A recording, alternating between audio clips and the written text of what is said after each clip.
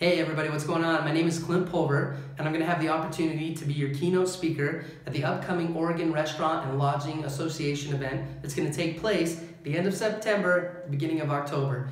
We're going to talk about what you can do as an organization and in your business to increase loyalty, engagement, and retention with the younger generation. I'm talking millennials, Generation Z. We're going to talk about what they need, what they want, what they're expecting, and how you can connect with them. How we can learn to collaborate, not just simply control your employees. It's the difference between mentorship versus management. And we talk about that mentorship effect and how you can engage and create that opportunity to not just develop your people, but how do you advocate? It's those keys that create the retention and the loyalty and the engagement that you're looking for in your younger employees. It's the mentorship effect. And we're going to talk about why some leaders create lasting loyalty and others don't. We'll see you soon.